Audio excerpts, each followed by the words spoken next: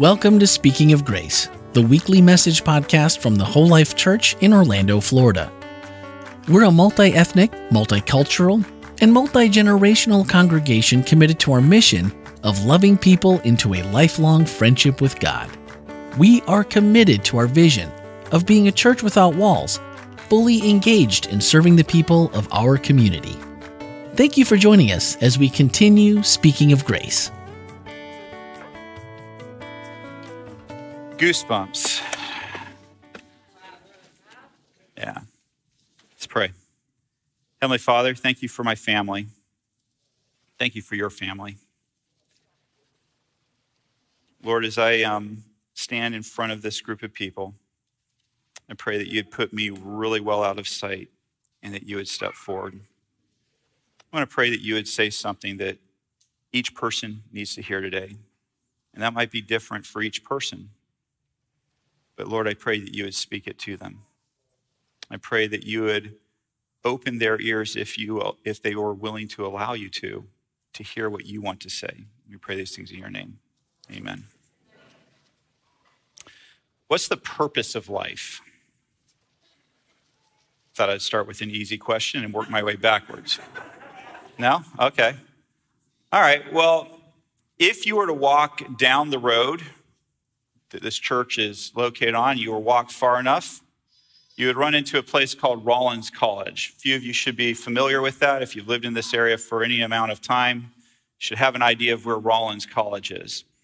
If you're not familiar with it, I'd say, after church is over, just drive around. It's a beautiful campus, beautiful spot. And Rollins College has many things to be proud of, one of which is the fact that Fred Rogers of Mr. Rogers' Neighborhood is a graduate of Rollins College. He majored in music there. And Rollins left a very significant imprint on Fred Rogers' life. In fact, there is a quote over a door in one of the breezeways. If you can find it, go find it this afternoon or some other afternoon. This is what it looks like. Life is for service. And Mr. Rogers had a photograph of that plaque that he laminated and kept in his wallet his entire life. Life is for service.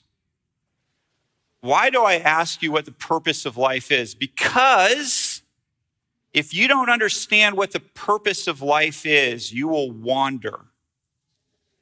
You will wander. You'll try this, you'll try that. You'll try to find happiness over here. You'll try to find joy there. But it will be elusive to you until you understand what your life's purpose is. Once you understand what the purpose of your life is, it will give direction to everything else. And if you believe that life is for service, it will change the way that you behave. It has to. So, was Mr. Rogers at all biblical? I mean, we know he was a ordained pastor. But was this some sort of biblical foundation? Absolutely. Let's take a look. Let's see what Jesus had to say. No greater authority than that, right? Jesus said, "You know how the rulers of this world lord it over their people, and officials flaunt their authority over those under them. But among you, it will be different." And by the way, when he said you, he was talking about you. He wasn't just talking to his disciples. Then he's talking to you right now.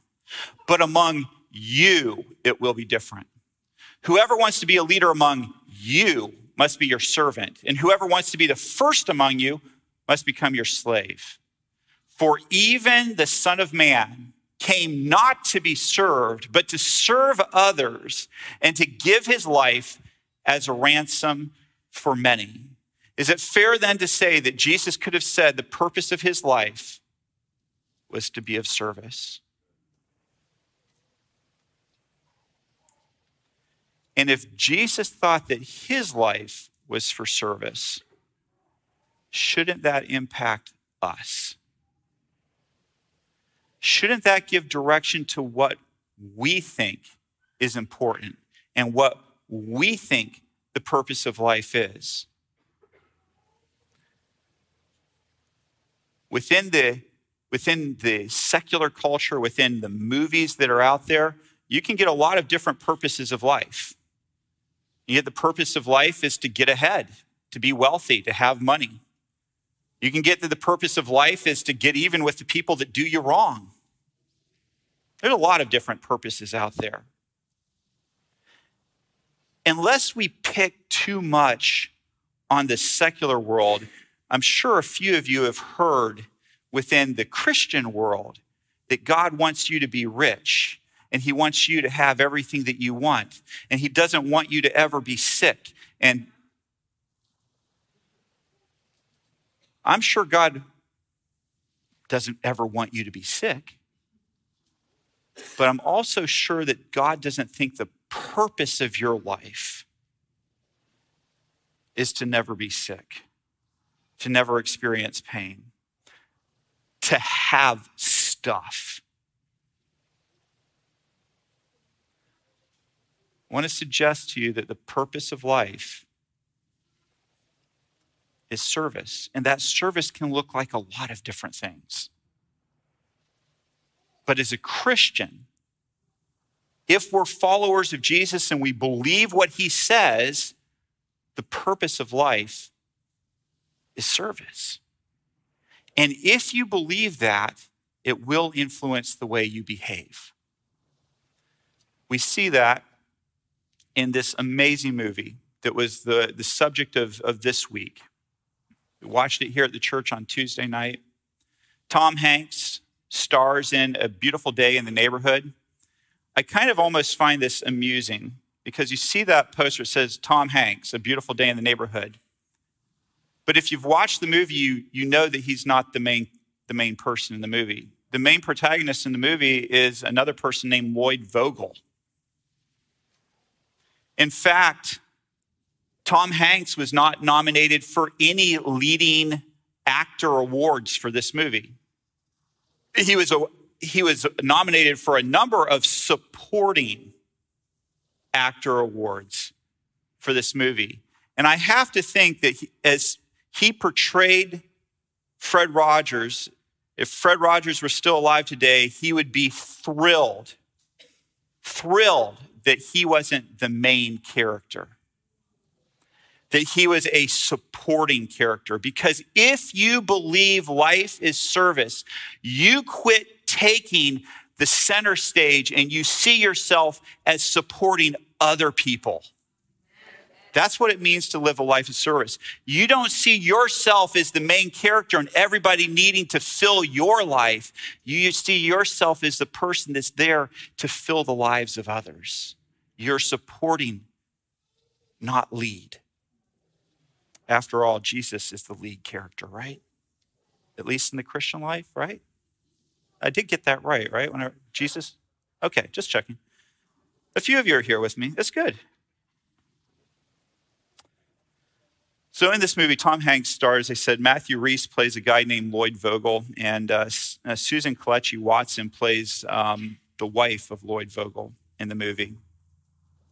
It's based on the true story of Mr. Rogers' friendship, not with Lloyd Vogel, but a guy named Tom Judd. They changed Tom's name to Lloyd in the movie because they wanted to go ahead and be able to say based on a true story. They don't want to have to be completely factual. And so they changed Tom Judd to Lloyd Vogel. But the real story is that Mr. Rogers had a friendship with this man right here, Tom Judd. Tom was a writer for Esquire magazine, and he was asked to profile Mr. Rogers. And what was supposed to be a short profile turned into the cover of a Heroes edition of Esquire that came out, let's see here if I can find the day. Yep, November 1998. Came out in November of 1998. And the title of the article was, Can You Say Hero? If you've not read it, it's lengthy and it's worth your time. It's worth your time. Fabulous writing. Tom is an incredible writer. And in the movie, they make Lloyd Vogel an incredible writer, writing for Esquire magazine and doing the same thing that Tom did. Now, in the movie, the character Lloyd Vogel is a very jaded human being. He grew up in a family where he watched his mother die at a young age, and his father, instead of being there to support his mother, ran off with his mistress, leaving Lloyd and his sister to watch their mother die and then bury her, pack the house, and get out, as Lloyd says in the movie, when he harbors deep anger and hostility toward his father for that. And it's an interesting thing that our past always influences our present. And so Lloyd doesn't want to ever be anything like his dad. He wants to live a life of service too. And so he pursues a very noble profession. Some of you can laugh, but I've been a journalist, so I think it is a noble profession when done correctly. And Lloyd sets out to expose the truth. Because when you have somebody betray you, you stop trusting people. And Lloyd knows that people can't be exactly who they say. And people like Mr. Rogers, he can't be that good. And so the hilarious thing is his editor assigns him to do a fluff piece on Mr. Rogers, which he's completely incapable of doing. He's wired to write exposés. And so he goes to do this story. And the thing about it is the only reason why he was assigned to they were doing a whole bunch of different hero pieces, different people that were heroes. Mr. Rogers was the only one that would agree to Lloyd Vogel interviewing him. Everybody else wanted nothing to do with this hard-hitting reporter that was going to expose them. And Mr. Rogers agrees that much to the chagrin of his producer, friend, and kind of PR handler, Bill Eisler. You're here because Fred wants you here. Honored. He likes everybody, but he loves people like you. People like me. I've read your work. You don't really care for humanity, do you? I'm just doing my job. It's just that he read you before we agreed.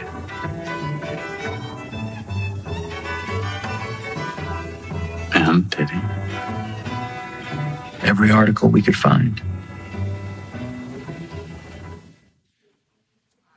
So Fred Rogers read every article they could find, and he still agreed to do the interview in spite of the overwhelming evidence that this guy was going to come after him like a runaway train. Because in Bill Eisler's word, he likes everybody, but he really likes people like you. He loves people like you. And you see the kind of that look that Lloyd gives, like people like me. Well, later on, he kind of figures out what he thinks Bill is saying. Because there's a part where he's talking to Fred Rogers and he says, you love people like me. And Fred looks at him with puzzlement and says, people like you, Lloyd? He said, yeah, broken people. But here's the thing that Fred makes clear to Lloyd when he says that. He didn't view Lloyd as broken. He viewed him as worthwhile. He viewed him as a human being who was doing the best he could with what he had, and he wanted to walk alongside him and be there with him.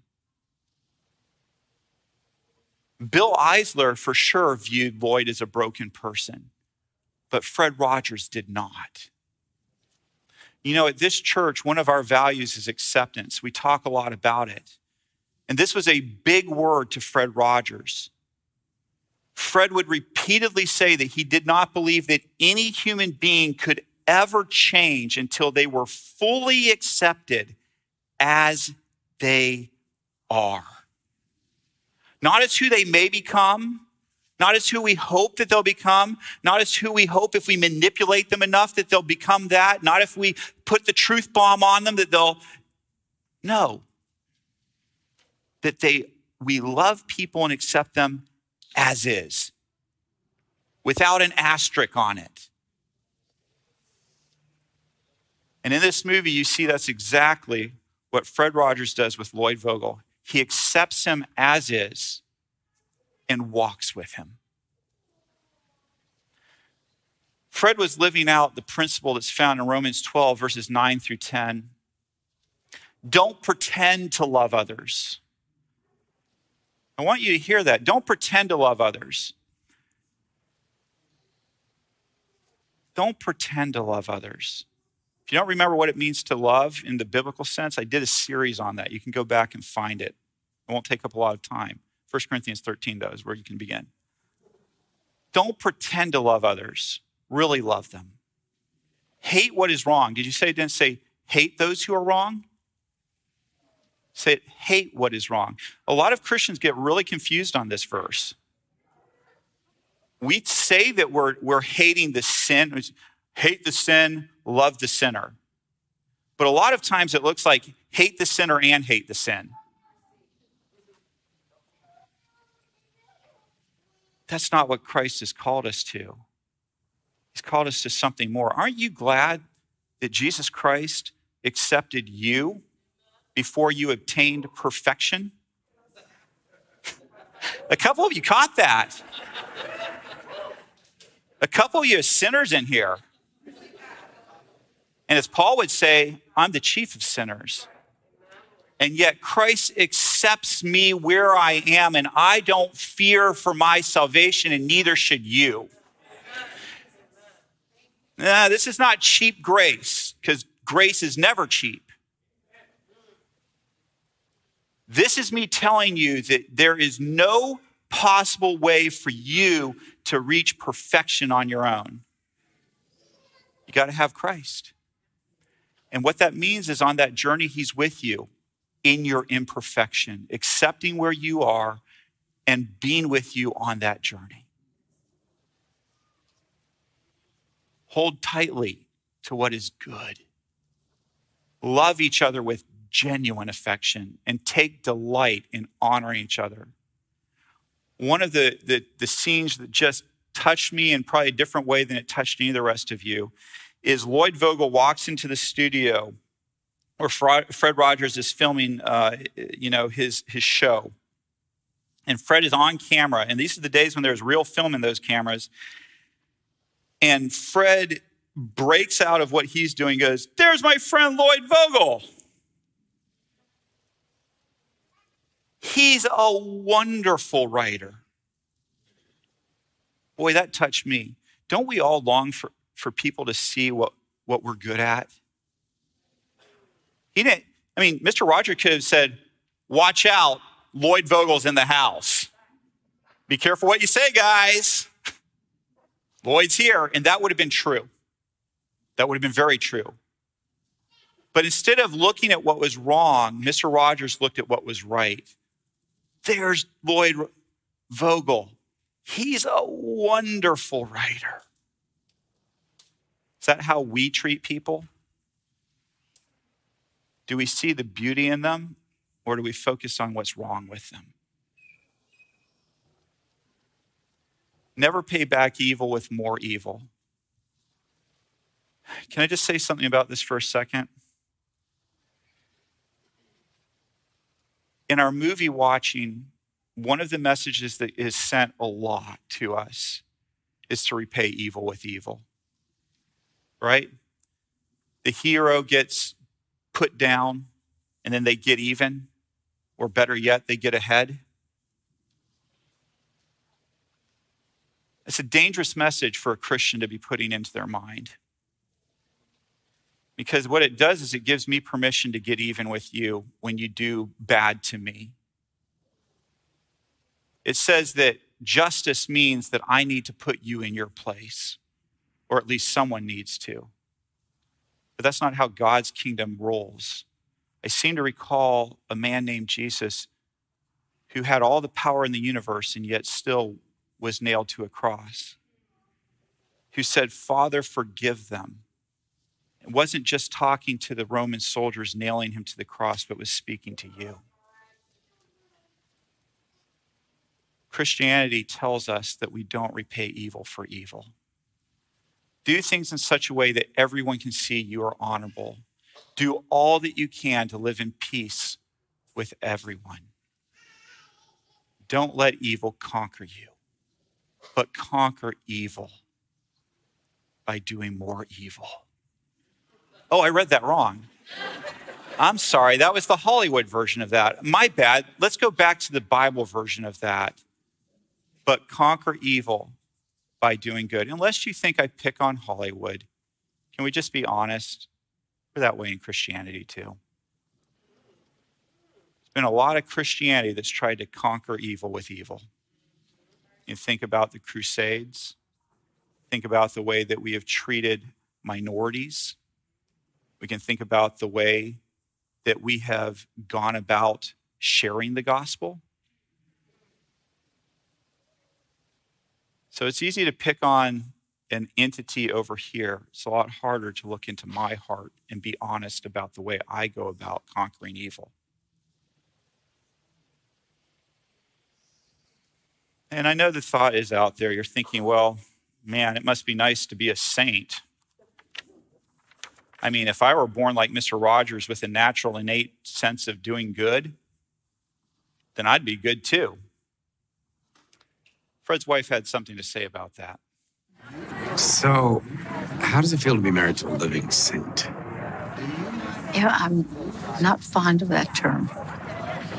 If you think of him as a saint, then his way of being is unattainable. You know, he works at it all the time. It's a practice. It's a practice. And if you were watching the clip earlier, you saw Fred admit he snapped at one of his grandkids, which I don't know about you, but that makes me feel a lot better about my parenting right now. Because I'm just being honest with you. And if it makes you feel any better, I snap at my kids. And I'm not proud of it. And I have to ask for forgiveness. Mr. Rogers is fond of telling adults and children that it's important to identify our feelings.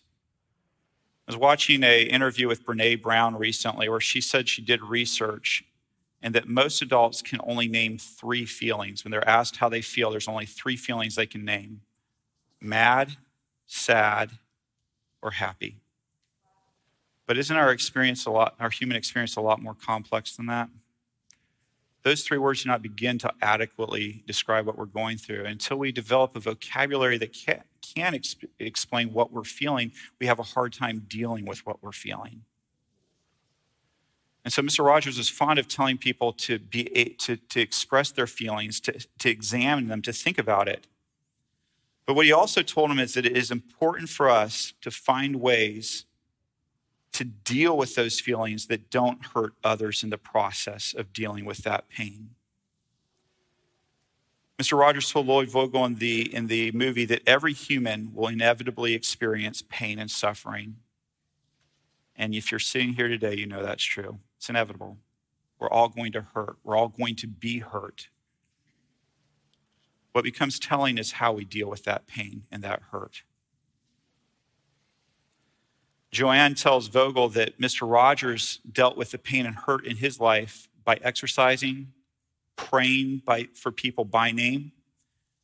And there's a beautiful scene in the movie that I want to mention really quickly where Mr. Rogers whispers into the ear of Lloyd's father who's dying of cancer. And outside the house, Lloyd asks Mr. Rogers, "What did you say to him?"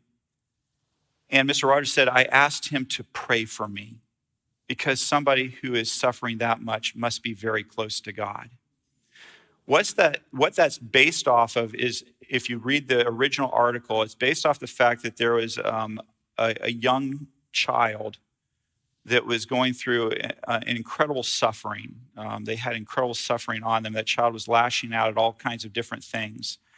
And Mr. Rogers, when he met with that child, at one point whispers into the child's ear exactly what he whispered into the ear of Lloyd's dad. Please pray for me. And it changed that child. That child thought, if Mr. Rogers needs me to pray for him, it gives me purpose and sense. And it helped that child deal with his pain. And Tom Junned congratulated Mr. Rogers for his excellent psychology and helping that child find peace and happiness. And Mr. Rogers looked at him with a puzzled look and said, oh no, I wasn't. I genuinely wanted him to pray for me because I need prayer. You know, sometimes living a life of service means accepting others people's service to you. And sometimes that can be the hardest thing. We're happy to serve other people, but we're not so happy at receiving. But somehow Mr. Rogers found a way to receive and to ask for what he needed. Let's not be confused that a life of service is somehow a life where you don't ever get anything that you need. A life of service means being willing to say, I need this. Would you please help me? And sometimes the greatest gift we can give another person is the ability to serve us. Now, there's some who take that a little far. But I don't usually find that to be the case. We need to be able to be of service and to receive service. So I'm humbled as I finished up that movie. I'm humbled because all throughout the movie, we're never told what Mr. Rogers' pain is. It's pretty obvious that there's some pain and suffering in his life, and Lloyd Vogel tries to get to the bottom of it, and he never gets an answer. In fact, one of my favorite scenes is he said, you must have some story, Barry. How do you deal with that? And Mr. Rogers had just gotten done saying that there's all kinds of different things, and one of the ways is like pounding the notes on the bass end of the piano. And so Lloyd says, well, how do you deal with it? And he gets and goes, bum, bum, bum. And at the end of the movie, it's tempting to think, oh, everything's beautiful because Lloyd gets his life all figured out. He's on track. But I love how the movie ends. I love how the movie ends.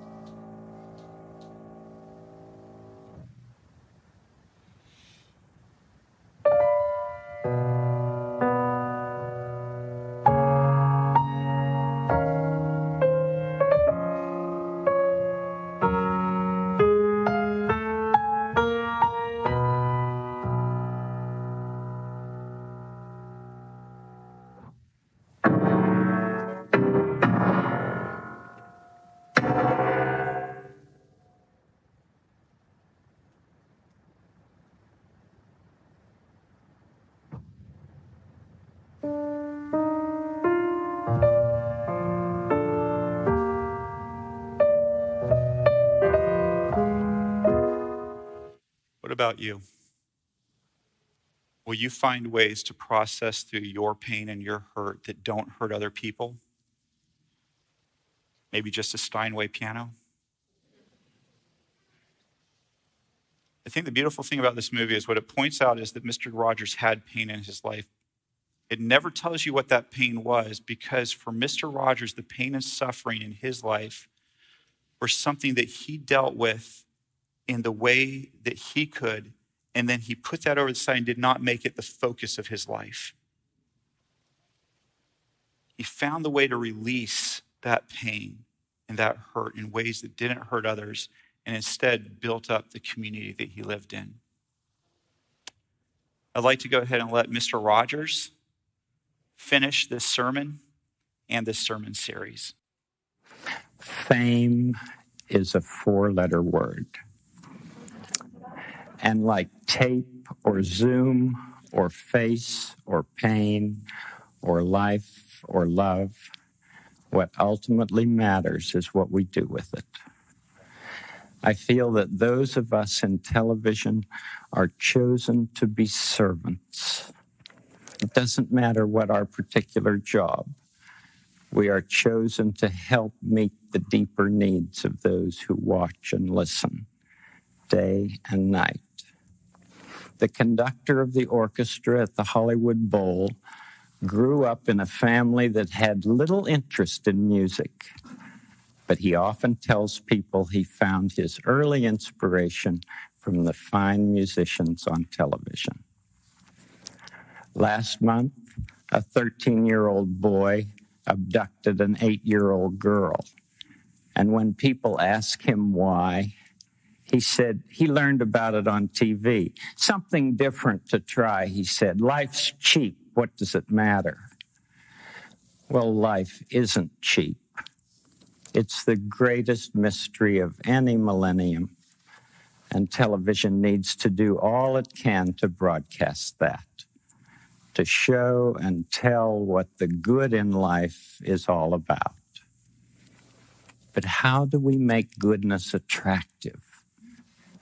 By doing whatever we can to bring courage to those whose lives move near our own, by treating our neighbor at least as well as we treat ourselves, and allowing that to inform everything that we produce.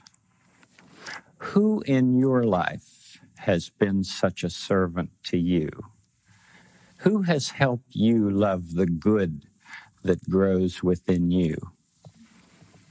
Let's just take 10 seconds to think of some of those people who have loved us and wanted what was best for us in life. Those who have encouraged us to become who we are tonight. Just 10 seconds of silence. I'll watch the time.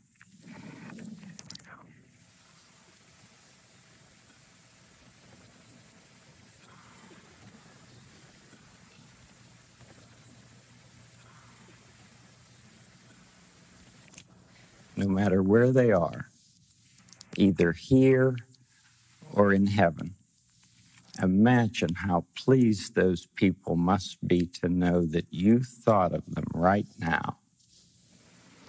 We all have only one life to live on earth, and through television, we have the choice of encouraging others to demean this life or to cherish it in creative, imaginative ways. All right. Well, if you want to join in the conversation, you can just scan the QR code on the screen, or if you're online, just join us via the chat features. A lot of threads you could pull on from that movie, right? Yeah, I think I could have done about 10 or 15 different sermons than the one I did. It was hard. Yeah. A lot of good stuff and some good questions coming in. We're a little short on time, but let me just jump right to them. So Jaime asks, how do you balance the efficacy and sensitivity of loving and honoring without being annoying? Well, I think that Mr. Rogers was definitely, on occasion, tagged with annoying, right? And I guess I would rather be annoying that way than unannoying a different way. I would like to be annoying by being too kind than being mean and unkind. So I don't know. And Jaime, that's such a good question. I don't know. I think that I would spend, for me, I think I spend less time worried about being annoying and just more time worrying about whether I'm being kind and loving. Yeah. It was a powerful point in the movie when Lloyd said, I didn't like the conversation. I wanted it, though. I realized I needed it. Yeah. And that deeper connection or dealing with those issues. Jem also asks a pretty weighty question. How can one be the supportive person, character, Christian in everyday life without becoming invisible even to yourself and then burning out? Yeah. I think it goes back to what I mentioned briefly, is accepting service from others as well. I think what I notice a lot is when people burn out, it's because they don't believe that anybody else can be of service, or that if they allow others to be of service, it takes away from what they're doing. And so I think that one of the ways to not be invisible is to admit when you need help, to ask for help, and then to ask people and accept people's service to you when you're in need of it. And so I think that's one of the ways to keep from becoming invisible. Yeah. Thanks for the conversation. Thank you. Powerful today. Thank you. Mike, thank you. This has been fun. We'll have to do this again sometime. I think so. We'll have to do that again.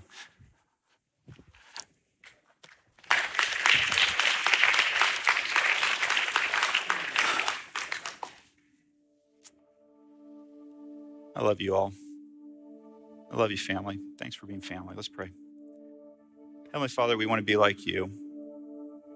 We admire Mr. Rogers, but he's not who we aspire to be. We want to be like Jesus. We know we fall short, and we thank you for loving us in spite of that, and that you bring about the transformation in our lives at just the right time. Help us to accept your grace and pass that grace on to those around us. We pray in your name. Amen. All right, 5:30. Be back here for an amazing night of worship. We've got just a phenomenal guest that's going to be here. And Albert, we just thank you for putting that together. So we look forward to doing that. And next week, we're going to start a series called We Are Family. So come and find out what that's all about. Until then, you know I love you. Go love your world. Hi, this is Randy Magray, podcast producer and host here at WholeLife Church. Loving people into a lifelong friendship with God is our mission at the WholeLife Church, and our podcasts, Speaking of Grace and its companion, 15 with Andy, Randy, and Jeff, are designed to help facilitate conversations that help us grow together in that pursuit. Now that you've heard the message for this week, don't forget to check out the WholeLife takeaways for this message. Swipe up in today's show notes and join the conversation. Speaking of conversations, each Wednesday morning we take a closer look at the week's message. That's right, the one you just listened to. We discuss practical ways to apply spiritual lessons and ask honest questions about the issues we face as Christians, all focused through the lens of grace. Your voice is a welcomed addition to that conversation. We encourage your thoughts and your questions by sending a voicemail or text to 407-965-1607 or send an email to podcast@wholelife.church. You can find everything podcast related on our website, wholelife.church/podcast. And plan on spending every Tuesday evening and Wednesday morning with us as we bring you the WholeLife Church inspiration you love straight into your headphones. Thanks for listening and have a great week.